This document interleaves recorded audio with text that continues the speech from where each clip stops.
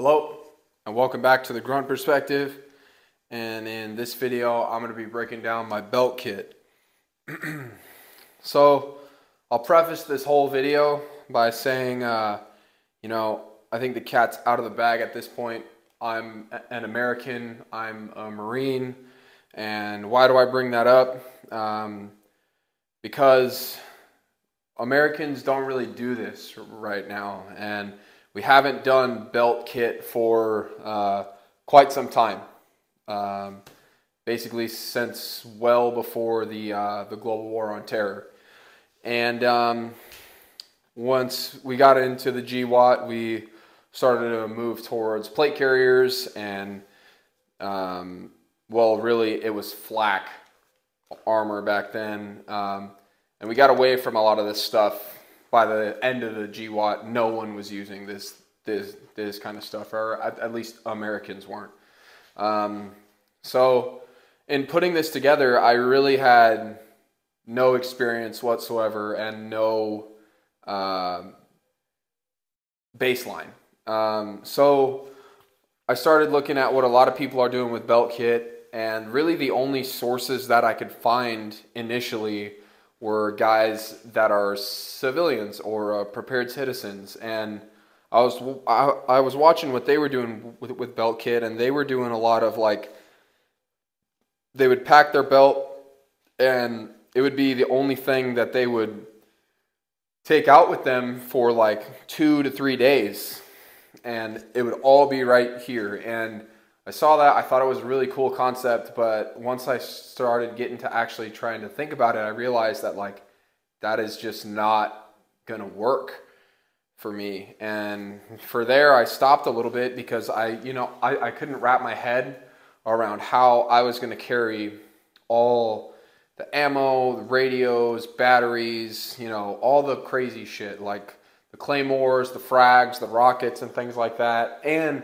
in addition, carry enough food and water for a couple days, all in this. And so I had to stop for a minute there, and I had to get in contact with some British infantrymen, some Australian infantrymen, some Canadian infantrymen, and a lot of like veteran infantrymen, American and from other countries, that used belt kit. And so if you're one of those guys that I talked to, thank you, because you guys answered my questions. And what the general consensus from what I was told is that your belt kit isn't like a 3-4 day kit. It's a 18 to 24 hour kit, and it's used basically in lieu of a chest rig combined with an assault pack.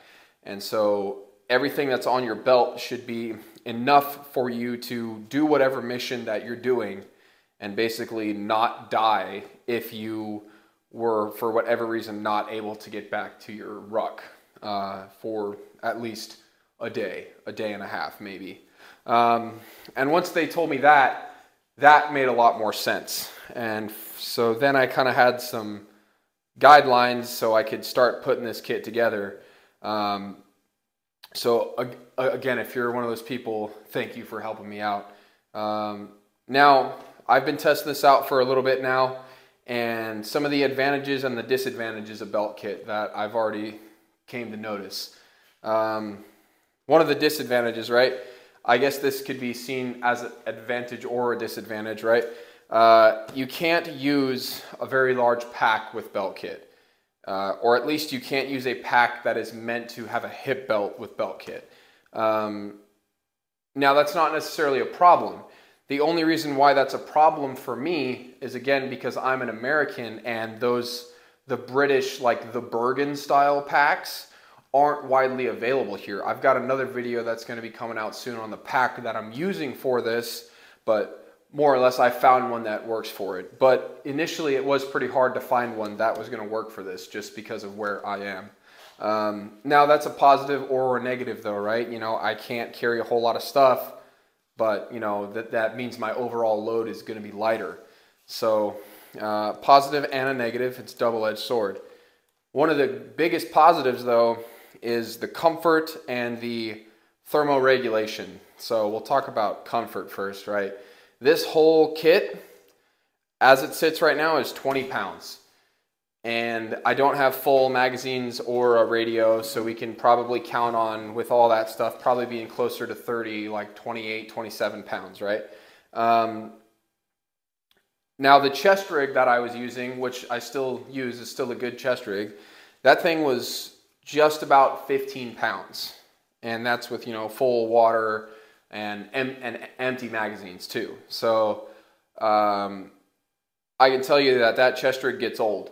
It does. Now, I would rather wear a 30-pound belt than a 15-pound chest rig. And just the way that this rides on the body is so much nicer. It's a real back saver. The belt, you know, your body is made to carry weight around the belt line, not on your shoulders. So this works out very well combined with the suspenders here, of course. Another one of the advantages is the thermoregulation.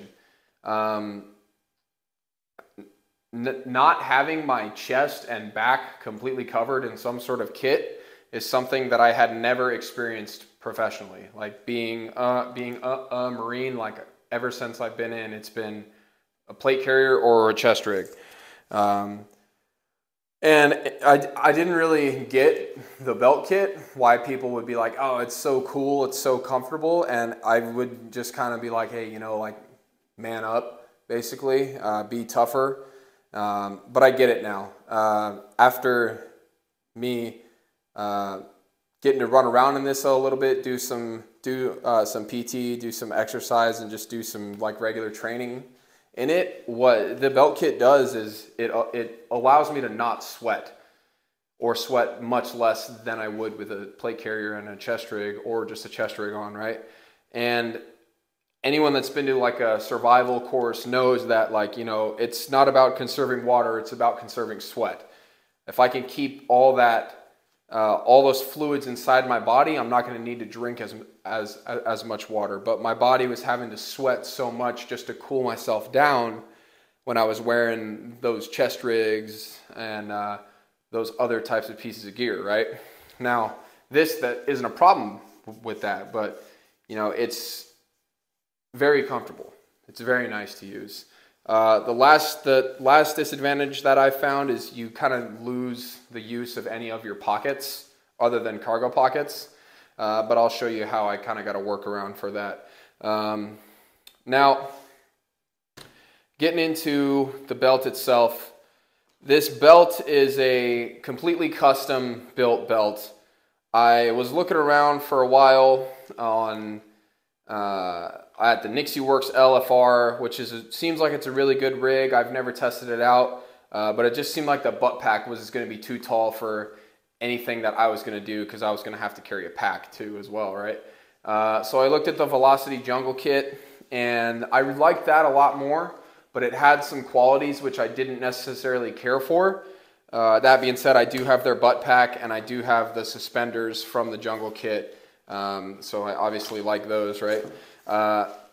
So I ended up doing a total, a put together belt kit from all different brands and all different places, and I've even got some custom stuff that's on the belt too, and I'll talk about that. But the core belt itself is a T3 gear battle belt with a T3 gear, just a Cobra buckle belt. Then I've got tactical tailor pouches here. This one's a multi-tool pouch. Then this one is a strobe or compass pouch. T3 gear tourniquet pouches, tactical tailor mag pouches, tactical tailor large radio pouch, tactical tailor smoke grenade pouch, which I'll talk about, Arctic technical gear, GP pouches, which were custom made for me. I'll talk about that more. The Mayflower butt pack, and then the Mayflower harness. And then I've got two more of the smoke grenade pouches on the back side here. That's all that's on it. Start talking about what I actually keep in it. So we'll start at the front here. Up at the front, you'll see that my pouches are basically just the width of the belt here, and I did that on purpose. I wanted this to be easy for my legs to move in, as in like when I'm walking up a steep hill and I'm really like leaning forward on the belt, I don't have stuff that's getting in the way of my legs here. So that's why I've got the small stuff on the front and then, the larger stuff on the back, of course. But on the front here, I've got a multi-tool. This is a Leatherman Wave inside of a Tactical Tailor multi-tool pouch. I've got it on the front. I kind of played with the placement of this a little bit. Initially, I didn't want to put it here. I wanted to put it back on the side of this admin pouch here, but I realized that that was just kind of a hassle to get to. And then with the amount, the frequency that I was getting to my multi-tool, it wasn't working for me. So I had to move it up to the front here. Same thing with this. This is a headlamp. And I had this back inside of this admin pouch here, but I was getting to this pretty frequently and it was getting annoying. So the headlamp has its own pouch up in the front of the belt, just a Princeton Tech, just a red lens and white lens inside of a Tactical Tailor strobe or compass pouch. Both these are 1 MOLLE column wide and they fit real perfect on the front there. Next to it, on both sides, I have T3 gear tourniquet pouches. These are fully enclosed tourniquet pouches, and I really think that they're perfect for the belt kit application. One, because I think that fully enclosed tourniquet pouches are kind of the way to go anyway, and two, just because of the location. If it's going to be on the front of your body, I really think it should be fully enclosed because, being in the prone, crawling, getting mud and stuff stuck inside your tourniquets isn't cool. You wouldn't want them to not work when you need them to work. That would be pretty catastrophic. So that's why I like the fully enclosed pouches. They're both on the front of my body, so I can get to them with either hand, and I can get to them inside this pouch with one hand, keep them looped so I can use them with one hand. And just keep them ready to go there. That goes into my IFAC stuff. But either way, T3 gear tourniquet pouches. On the top here, I've attached some shock cord to this loop just because these pouches kind of had the tendency to sag down on this specific belt. But that fixed that. So yeah, I really like those there. Now, onto the magazines. I'll do the gloves first. On my left magazine pouch, I've got a Grimlock that holds my gloves. This is just some of the Mechanics Fast Fits gloves, which I like quite a bit. They're good, cheap, they're durable, and you get good dexterity with them too. But they're not as nice as the pig gloves, of course, but they're not as expensive as the pig gloves. So you get what you pay for, I suppose. Now, onto my ammo pouches here. This is going to be kind of different than what I've seen other people do. Like all of the British guys that I talk to, when they send me pictures of their kits, they have all of their magazines on one side, their weak side, which makes sense. That's where you're going to do your reloads from your weak side, holding your rifle with this side. I chose to not do that because that would have drastically changed my whole setup, and I really liked how my setup was with the butt pack and the 2 GP pouches here. And it makes it symmetrical and balanced, which is only going to add into the overall comfort.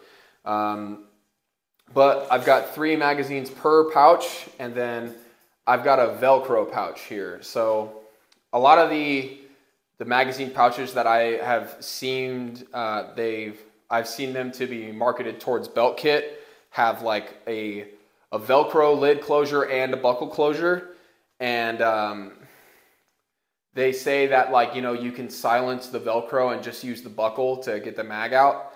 And I don't really understand that argument, to be honest. It's, when I load my rifle, I'm going to put one inside of my rifle, and then the only time that I'm going to open my mag pouches again is if I'm in a firefight or, I'm in an attack or something like that. So the element of surprise is already gone. I've already deliberately exposed myself or been compromised.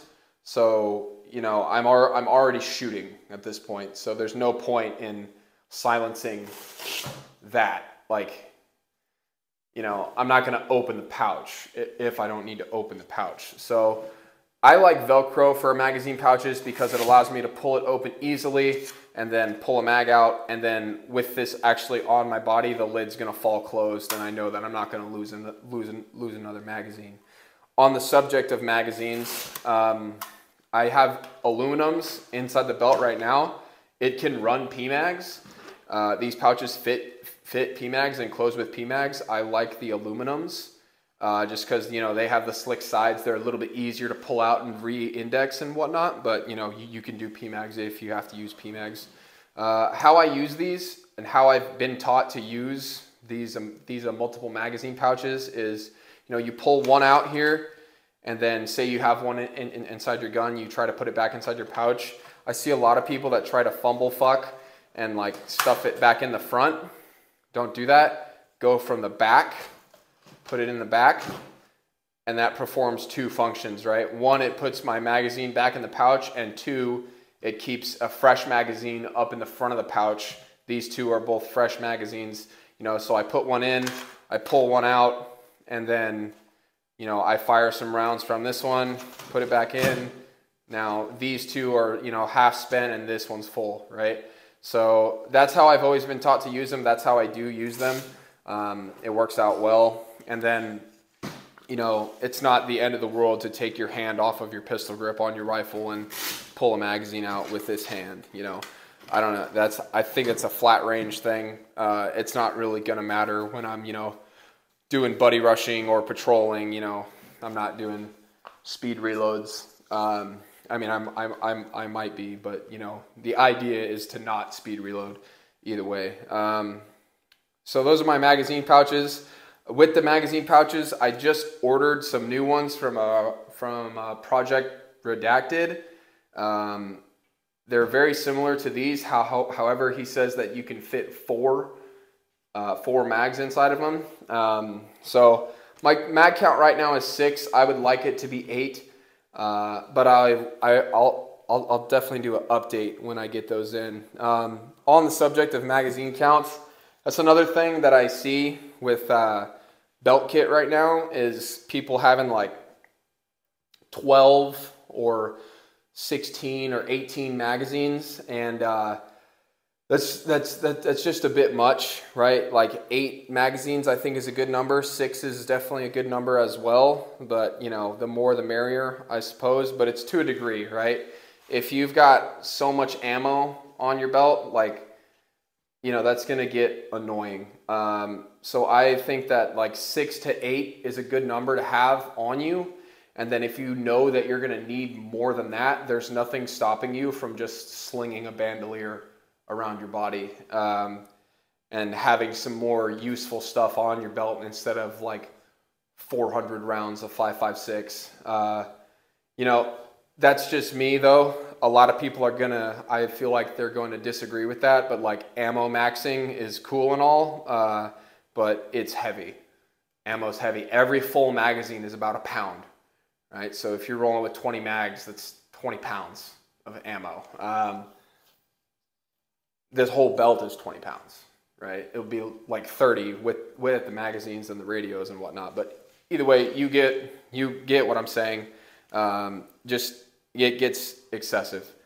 Now onto my, or here we'll take these out, lay them out on the table so we can get that cool blown out gear pick at the end. Everyone's fetish is blown out gear picks. There we go. Now onto the left side of the belt here, I've got my Tactical Tailor large radio pouch. It'll fit a 152, a 163, an M-bitter, a 148, and any of those large military radios. And then you can fit some smaller ones inside there too. Just got to make sure you tighten up the Velcro on there so you don't lose it. It's good right there. It's just on the front of this GP pouch. And then I have a push-to-talk that normally goes inside of my ruck that just attaches to the front of the sternum cinch on the belt kit right there. And then, you know, the push-to-talk obviously attaches to my headset, and then, you know, got the radio attached to my brain so I can think, or the absence of thought rather. But yeah, this radio pouch works out well. Then on this side, in between my magazine pouch and my GP pouch, I've got a SE4. I'm sure you guys are gonna light me up for having like my handle like hidden like that. But I found that my field knife isn't something that I really need to get to that quickly or frequently for that matter. But at the same time, it's something that you don't want to leave home without in case you do need it. So it has to be on the belt somewhere, and preferably it needs to be somewhere where I can get it. I don't want to just put it inside my butt pack, right? So I put it right there. It's attached directly to the inner belt, you can see. And so far it's been working out fine. I can get it out pretty easily. I can get it back in easily. I just have to be careful not to cut this pouch. But yeah, just like I said, it's something that I haven't found the need to get to very quickly or very frequently. So I'm comfortable with it being a little bit harder to get to. Probably not the best answer there, but it is what it is. You got to make it work. Now, onto the front of this GP pouch here. This is a Tactical Tailor smoke grenade pouch. And I really like these smoke grenade pouches because they're large enough to fit a smoke grenade, but they're small enough to where you can put a frag inside them and it doesn't completely like swallow it up. So I've got a dummy frag inside here right now, and you kind of just have to get on the bottom here and squeeze a little bit so you can grab the fuse, pull it out. You can see it's a dummy, don't call the cops, right? But yeah, so I've got one grenade pouch that I can either put a frag or smoke in up on the front where I can get to it really easily, and then I've got two on the back of these pouches, which are still easy to get to, but that one is obviously the easiest to get to. Now, going on to the side pouches here. So I want to talk about the side pouches for a minute because they're really awesome, really great design. These side pouches are modeled on the footprint of the 200 round saw pouches. You know, like the Eagle Industries ones or the LBTs that have the split top flaps and the dividers, so you can shut one or the other side. I was using two of those pouches on here, and I kept running into the problem where the buckles aren't attached to either side. Like there's, you know, a strap on the bottom, and then the buckle that's up here, it's loose. So I would have to try and get both ends of the buckle inside my hand and fuck with it until I could get that thing to click together. And all of that is just to take a drink of water. So it's like, fuck it, I'm just not gonna drink water. That shit's annoying, I'm not gonna deal with it. So I was scrolling through Instagram, I came across Arctic Technical Gear. He's a custom gear company. Dude is awesome. I hit him up, told him what I wanted. He was with me every step of the design process, made sure I got exactly what I wanted, even down to like sending me pictures of like the CAD scans that he has drawn up, and like I was able to change things like, no, like I don't really want that, like can you do this instead? And he was super awesome, dude. But what he did is he put together a pouch for me that's that size, but the buckles are gonna be retained on the bottom here, so I can do it with one hand. I just find it, put it in there, right? Pull my canteen out, take a drink, put it in, and then I can put it straight in. And then, you know, if I want to do it quietly, you can always do the quiet buckle method there. So super awesome pouches made by this guy. Again, Arctic Technical Gear. If you need stuff made and, you know, no one makes it, hit him up. He'll make sure you get what you want. And his fast timeline too. It only took like a couple weeks or so. So yeah, I would really highly recommend him. But I've got two identical ones, one on each side, and I'll talk about what goes inside of each of them now. So on the front, on both sides, I have the two of the Platatec, the canteens, the square Nalgene, well, not Nalgenes, the square canteens, 1 liter of water, and then on them I have taped 2 sets of Catadin tablets to each of them, so I have the ability to purify a little bit of water if I need to, and it's just taped right onto the bottle, so I never forget it. I'm never without it. These pouches can also fit Nalgenes. That's what I was using just before I got these square bottles. But yeah, they fit Nalgenes or the square bottles, obviously. And yeah, they work really well. The harness is attached to the side of the pouch that the water bottle is in. I did that on purpose because I wanted the water bottles to be as far forward on the belt as possible. 1, so I could get it to them quickly, and 2, so I don't have that like sag with the water bottles in the back here that I noticed with some of my earlier setups on this. So I wanted them to be pretty much on the sides of my body, and so I could directly mount my harness to them, and it works out well. The belt is very balanced. So yeah, I like that quite a bit. Now onto onto the strong side here. You can see I got some red tape around this. So this is my IFAK pouch. What I'm using for an IFAK is 2 of the SOAR Rescue Med Mags. If you're unfamiliar, this is the profile. It's made so you can put it inside of a double mag pouch, but it's got chest seals, it's got a pressure dressing, it's got a NPA, it's got a bandage, compressed gauze, some gloves, and I've got 2 of them. So that's probably more than one person is going to need. No big deal though. It doesn't hurt to carry extra IFAK stuff, right? And then I've got a needle D and a Sharpie down in the bottom there. And of course I have the 2 tourniquets that are on the front of the belt. So yeah, SOAR Rescue Med Mags, these are like 30 bucks a piece. Definitely worth the money, and they fit exactly how I need them to inside this pouch. But yeah. Now coming over to this side, I've got like my knickknacks and trinkets and bullshit pouch basically. And the way I guess my philosophy on the stuff that goes in here is it's stuff that I want to be able to access without taking my belt off. You know, I've got all the space in the butt pack to put this stuff, but I want this stuff to be here so I can get to it, you know, without having to completely undress myself. So first thing, I've got 4 AAA batteries for my Garmin, which I don't use very much, but nevertheless, if you've seen some of my other videos, you know the problems with Garmin's, and it's basically just a stand-in for the GPS that, you know, sometimes you do or don't get issued.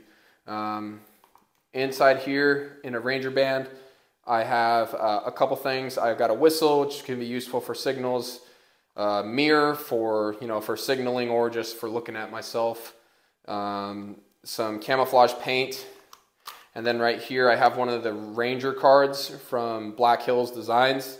If you're unfamiliar, you basically put this end inside your mouth and you look at what you're looking at through this card here, and it gives you a rough range in increments of 100 meters, and it's got some scales here like a standing man, a IMF container, or like a SUV.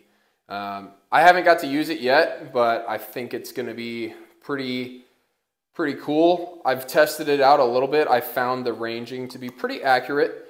Not necessarily 100%, but you know, it is nice for quick ranging, quick estimation.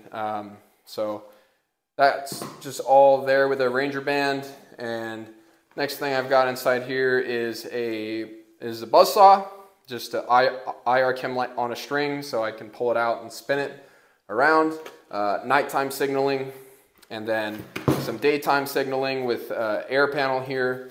Could be useful, you know, for when you're on a patrol or in attack or something like that. You don't want to have to take, you know, your belt off to get to the signal plan and whatnot. So that's why I keep that there.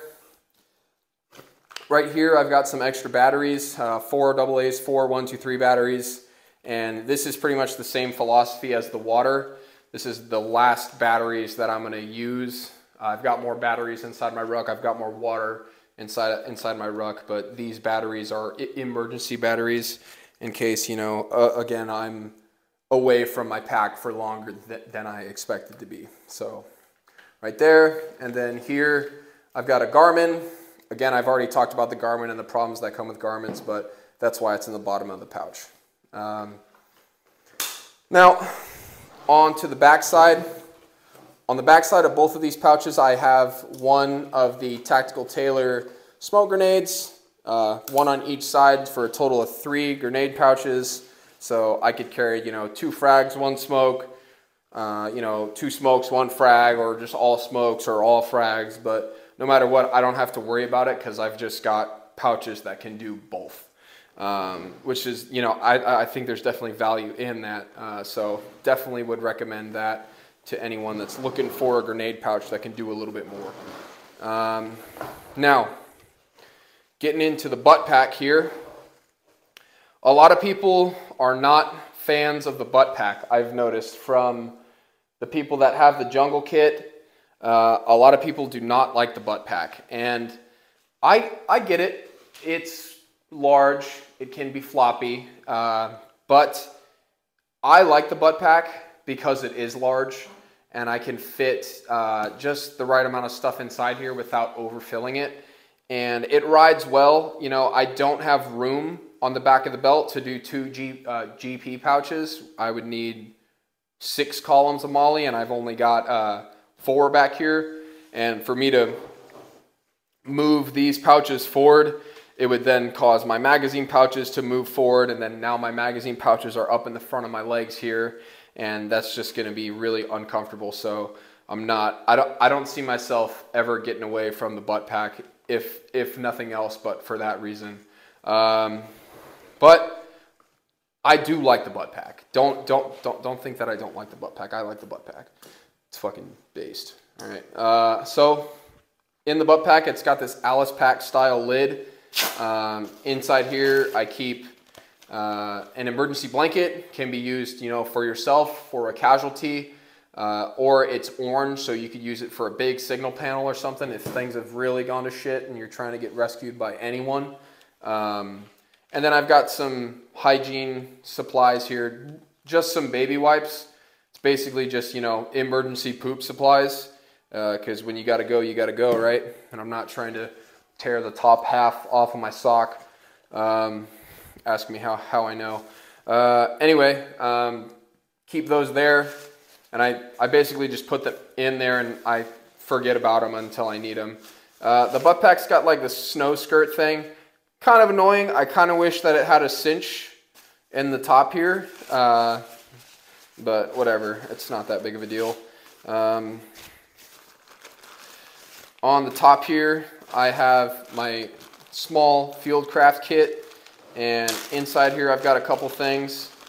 I've got about 4 or 5 arm lengths of 550 cord here. Could be useful for any number of things. You know, it's another one of those things that, you know, the infantryman just doesn't leave home without. Some tape, a lighter. You can use tape for 1,000 things. You can use lighters to, you know, warm yourself up, start a fire.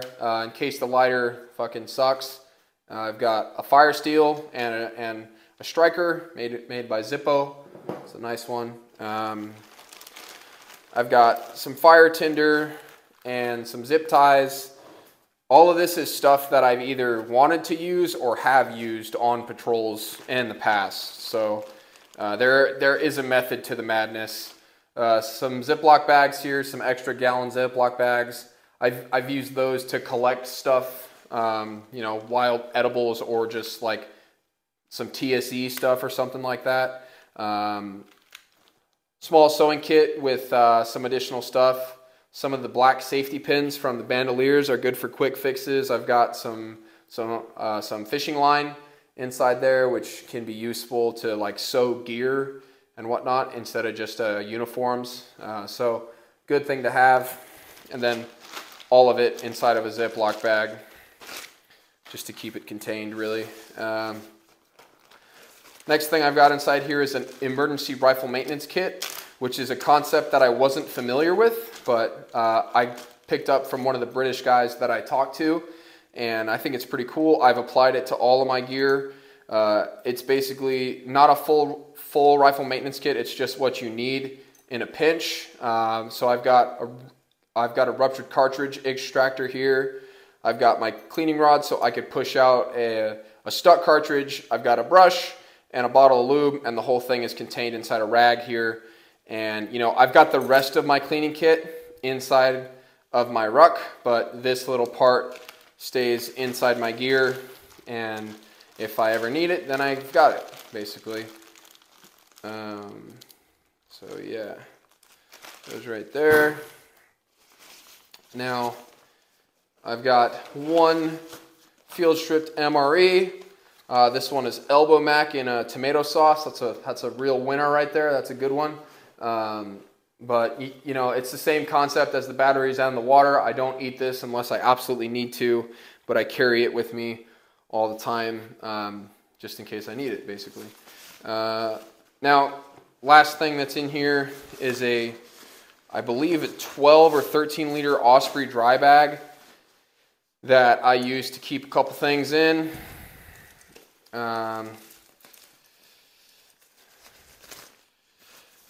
First thing on top, I've got a beanie. Everyone knows you got to have your beanie. Now I've got a pair of wool socks. Again, never going to catch me without a change of socks. Long sleeve shirt. This is perfectly adequate for this time of year. As it gets a little bit colder, though, next year I might have the need to upgrade this to like a waffle top or something like that. But a long sleeve shirt is perfect for right now. And then I've got my NVG insert with my SL3, my elbow, and my rhino mount. And this is a tactical assault gear insert. I like these ones more than the Eagle ones because they have like a hard plastic part inside here instead of just the padding, so it keeps it a little bit stiff, which I thought was going to be right at home on the belt kit because, you know, the probability of it getting bumped into stuff or getting smashed against a tree or sat on or some shit. Anyway, then on the bottom here, I've got my tarp. This is a GI poncho. And it's got the head hole. I've sprayed it with some waterproof stuff to make it a little bit better than normal. And the last thing that I'll talk about is my admin gear. Using the belt kit kind of presented a new challenge for me because I was used to keeping a lot of my, or at least my Right in the Rain book, inside of my back pocket. Now with using the belt kit, like, you can't really use those pockets. So I kind of changed this up a little bit. I've already made a video on this, but it's just a little bit different, so I thought I would include it. I've got a notebook here, a calculator, a couple protractors, brief cards, a little sketch paper that's been laminated, and my matte pens and stuff like that. And all of this just goes inside of my cargo pocket. I bring it up because I've noticed that most people that run belt kit, they have like a dedicated pouch for all their admin stuff, or like the British guys will have like their TAMs inside there. And I don't think I'll ever get to doing that. I've always been a big proponent of keeping all of your admin gear on your body for, you know, one, it's always with you, and two, the physical security reasons of it as well. So I don't think I'll ever do that, but that is, you know, the most common way that a lot of people are doing it. And that's it. Just like I said, the belt kit is 20 pounds unloaded, so probably closer to 30 pounds loaded with a radio. And I really dig it. It's basically everything that I need to fight with everything that I would have put inside a assault pack to go on patrol if I was wearing a chest rig, right? And not having to carry an extra backpack or have that, you know, having to pack that pack while you're in a patrol base is nice, just to be able to drop your big pack off and you're ready to go straight on patrol. In addition, like, you know, if we were to get into some sort of contact and I had to just ditch my ruck there, like, I've at least got this stuff with me, right? And this is enough to get me through the night, at least depending on the weather. And then, you know, of course, this is going to get adjusted based off the weather. So it's definitely a cool concept. And I definitely think that the American military is going to get back to this kind of stuff soon. I hope so. I would like to see that. You know, it works well with armor. You can wear a slick plate carrier over the harness here, and you know, there you go. There's your armor. You can, you know, obviously you can wear your Kevlar and whatnot, but there's definitely something to be said about building that like strict like muscle memory to only having one kit ever, right? Having a chest rig and a plate carrier and like a battle belt and stuff like that, you know, you get a lot of stuff that you have to train with when opposed to just training with this kit. I really think that this is like the premier infantryman's kit, and I really would like to see it being more commonly used. But you know, I'm only one man, and I can only spread the word so much. So hopefully this video makes it to a lot of people and other people start doing this kind of stuff. Just like I said in the beginning of the video, if you're one of the people that helped me with this, thank you very much. I'm still super not familiar with this, so I'm sure that there's going to be comments, questions. You can either put it in the comment section or you can hit me up on Instagram at the Grunt Perspective. And other than that, thanks for watching.